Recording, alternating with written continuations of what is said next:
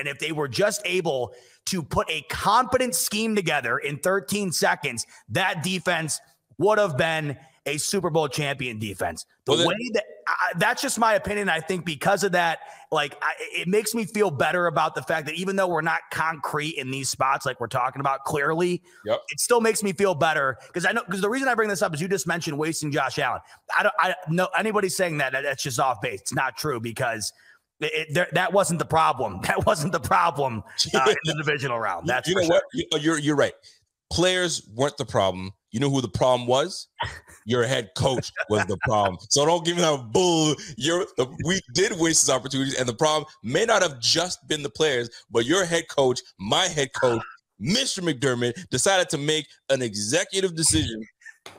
Rumor has it that cost us this fucking game. So don't listen, Rico. There's a reason why they won't give anybody an explanation for it, and you want to know why? There isn't one. That's why.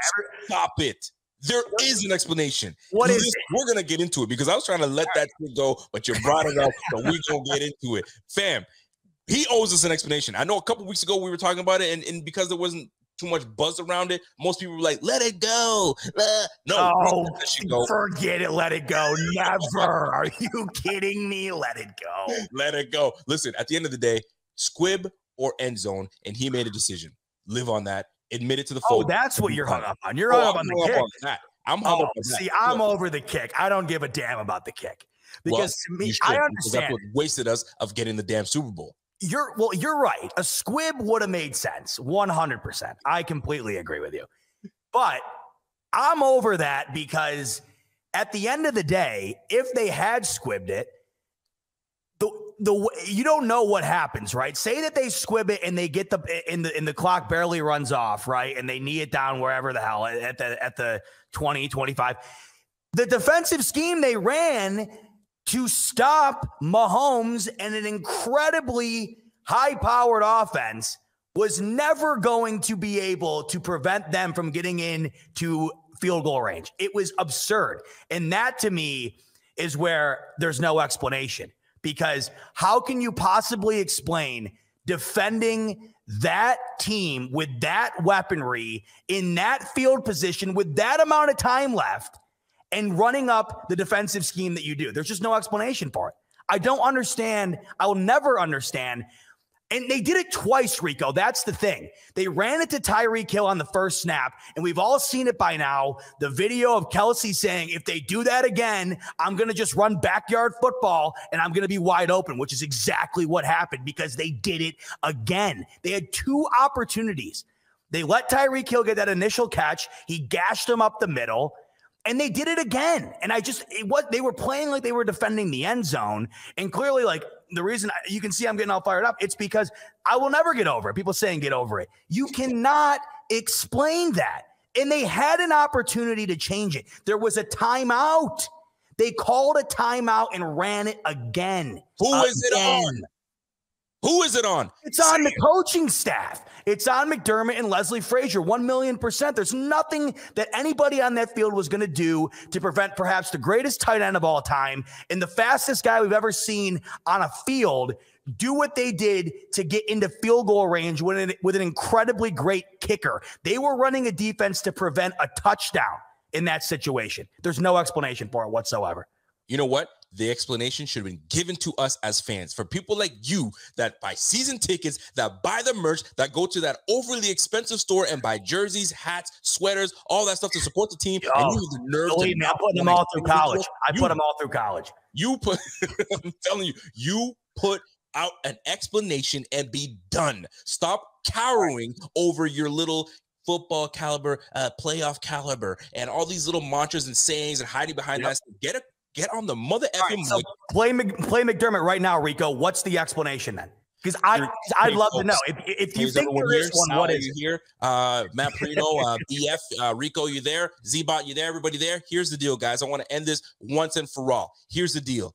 We wavered back and forth on what we should do in terms of kicking the ball or squibbing it. I made the executive decision to kick it out of the end zone because I thought our defense could stop. Yes, we didn't make the proper adjustments on defense, and it was on me. Maybe we should have squibbed it, but we didn't. We kicked it through the end zone. I made that decision. Furthermore, defensively, here's the deal, folks. We should have pressed.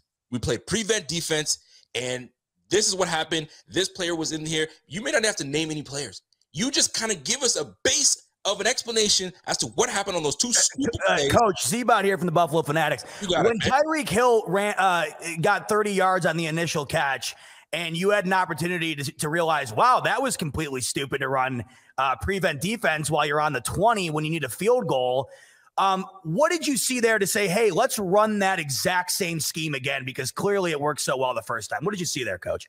Hey, thanks, Z-Bot. This is a really good question. Well, you know what? Honestly, what we thought there was, you know what I'm saying? Coach Frazier and I, we spoke about it. We decided about it. We called the timeout. We saw the look that we liked. We saw we had the pieces on the field, and it was just a matter of execution. And in this play, what ended up happening here is our corners were playing boundary when we should have been playing sideline. We should have been putting a little inside to the field and keeping them away from the sticks and also keeping them from getting further. But we failed to do that. We failed to do that. We should have called this defense, but we called this defense instead. And that's what put us in this position. Honestly, that's on me as a coach. That's on me and my staff. That's something we're going to work on the offseason. We effed up. We effed up. This is what I think that Bills fans need to hear. And this is coming from Coach McDermott himself. We effed up. I effed up as a coach, and I've got to do way better. That's it. That's all. I'm pissed off. Everybody's pissed off, and we're going to get better this offseason, and that starts with me as a head coach, and I got to get my shit together. Any other questions? I would have absolutely loved that. I would have loved an absolute spitful. But to me, that's not an explanation because everybody knows the explanation I think people are looking for is there's some legitimate reasoning like, oh, we ran this in practice and it worked or whatever. The explanation is what you just did. And what you just did is explain the fact that you completely screwed up. You completely mismanaged the moment. So to me, I would appreciate, yes, but guess what? The time for that is completely salad. That should have happened in the press conference 20 minutes after the game where you take the podium and you say, that was pitiful. We screwed up. That's completely on me. The time for that is salad. But looping back to what everybody wants, and that's an explanation, and everybody always says we're not owed one. Well, then if we're not owed one, who is? Because the reason that these teams exist is because of the fan base. It's not like you owe somebody an explanation for a job that you work who has nothing to do with your job. We have everything to do with the entire existence of this realm, this sphere, this career that everybody has here. The only reason that people are asking for an explanation is because there's millions of people who support you and are the reason that the team is a team in the first place. And I know it's very black and white, right, to say this, but sports to me are different than any other career or anything where the fans are deserving of an explanation because the fans are the reason that the whole thing exists in the first place. But at the end of the day, your explanation is exactly what needed to be done. And it wasn't necessarily an explanation. It was essentially an admission. It was an admission of complete effery, right? Accountability. You're damn right. Accountability is the right way to put it. You put it down. You get it over with. You get your ass roasted by the media. You get your ass roasted by the fans, but we will still love you in the end because guess what? We're going to be right back at it again. And not only that, you got the fans about to put up a bill of $1 billion to get this beautiful stadium built in Orchard Park.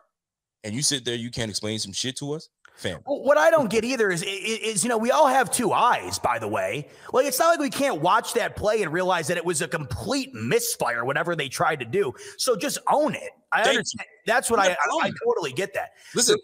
Yeah.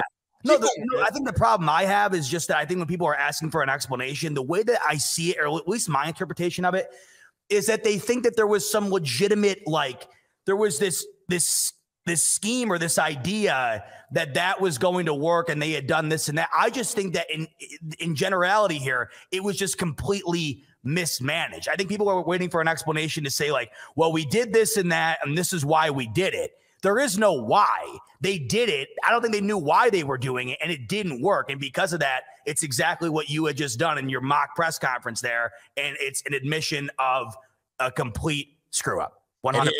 And you know what? And we're gonna put a pin in this because I know people are sick and tired of it. But and just to end this, at the end of the day, too, us as fans are asking for explanation. Dude, some of the players on the team didn't even get an explanation. They got into the locker room and nothing was said. Nothing was explained. They're sitting here like us wondering what the happened. I mean, they're talking amongst themselves, but it starts from the top leadership. You feel me? And You know what I'm saying? Every team talks whenever a free agent leaves or whatever the case is. There's always some rumblings. You're never going to be on a team where everything is flawless. This is just not the case. But at the end of the day, explain yourself. And I hope he learns from this bullshit. Well, you know what though, Rico, McDermott is that guy too. I really like McDermott and the way he handles himself, and he's a high character guy. I really do love McDermott. I do. He strikes me as the guy to do that. So that to me, I understand what you're saying, because it's kind of the more I hear about, you know, how it's like this panic secret, that to me doesn't make sense, and that doesn't seem very big process way. You know what I mean? That doesn't really seem very linear to the type of culture that's going on there. There is no secret, by the way. So continuing to compound on the idea that there's no reasoning or explanation given because no one deserves it. That's just, it's not the way that this team is built. It's not the way this culture is. So it doesn't really make any sense. And everybody already knows the answer anyway. So whatever.